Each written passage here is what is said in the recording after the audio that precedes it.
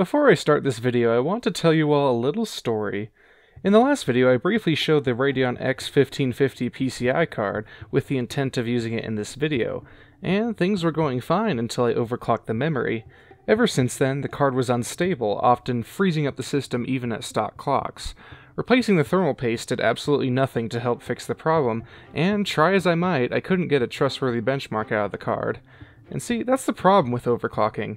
Sometimes you get lucky, and sometimes you don't. So for now, I'll have to stick with my NVIDIA PCI cards. But enough talk, let's get to the point.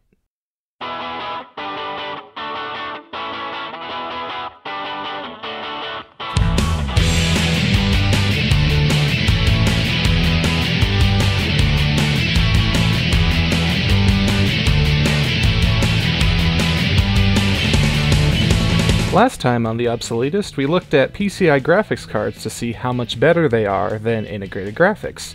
Now, the MX4000 and 6200 are back, and we're going to overclock them to the limits in search of the best possible performance.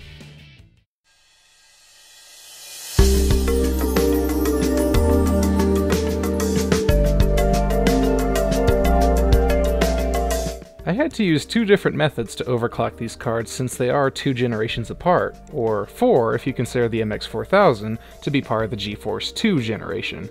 For the MX4000, I used a program called NVTweak to add, well, tweaking options to the NVIDIA control panel. From there, I raised the core clock until the built-in clock test failed, and then the tedium began. What ensued was jumping into games at higher clock speeds looking for visual artifacts or instability. At these points, I dropped the clock speed at 5 MHz at a time until my games no longer artifacted or froze. Then came the burn-in test. I let the card run 3D Mark 2000 overnight, and if the test crashed or froze, I'd reduce the clock speed further until it could complete an 8-hour run. I ended up hitting 335 MHz on the core, up from 250 MHz at stock. That's a 34% increase, for free. Then I turned to the memory and did it all over again, hitting 555 MHz from 400 MHz stock. For the GeForce 6200, I used MSI Afterburner to do the overclocking. For whatever reason, it wouldn't apply my overclock unless I changed the core and memory speeds at the same time. I also used 3D Mark 06 for this card since 3D Mark 2000 is DirectX 7 based and doesn't use any shaders. In the end, I got the core to 320 MHz from 300, and the memory to 620 MHz from 532. These numbers aren't nearly as impressive as the MX4000's, but it could be that the power delivered from the PCI slot isn't enough to reach higher clocks. Whatever the case may be, 20 MHz on the core is better than 0. So let's see how the performance stacks up with a more demanding lineup of games than last time.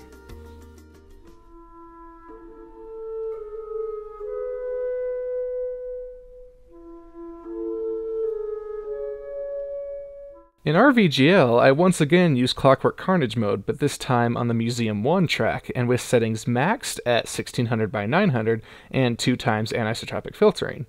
Healthy gains all around from overclocking, and with a 38% boost for the MX4000 and a 14% boost for the 6200. Performance seems to scale almost linearly with memory bandwidth, which is something you don't see very often.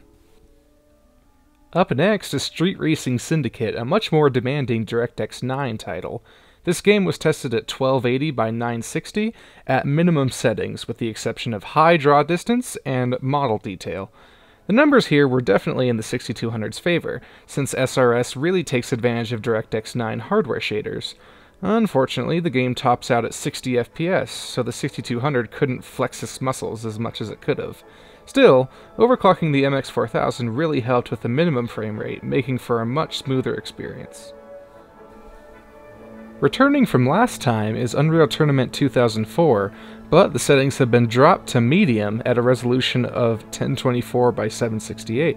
Only small gains were made from overclocking, small enough that I didn't notice a difference when actually playing. I suspect the PCI interface is a huge bottleneck here.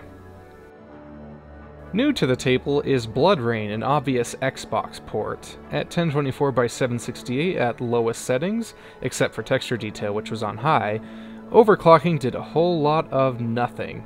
Performance games were non-existent after overclocking, and the two cards are indistinguishable from each other in action. PCI strikes again. Another newcomer is Enclave, an action RPG originally released for Xbox in 2002, then for Windows a year later.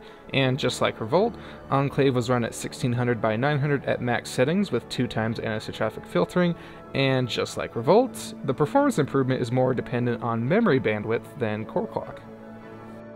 For Tribes 2, I left the MX4000 as stock clocks and let the game pick the settings for me, and applied the same settings across all configurations.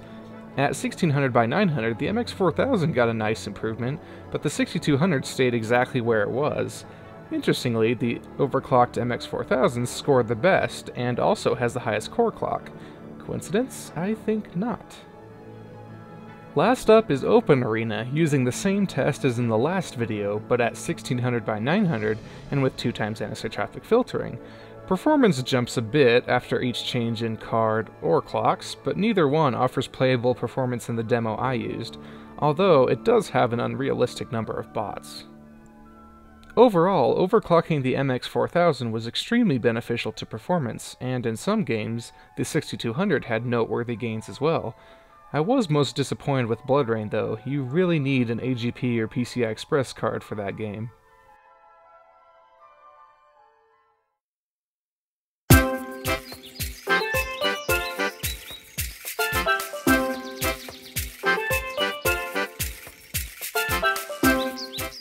So, there you have it. If your graphics card isn't cutting it, maybe overclocking is just the ticket to squeeze some extra frames out of your favorite games. But be warned, overclocking isn't risk-free, and you might end up with a graphics card shaped paperweight if you're unlucky.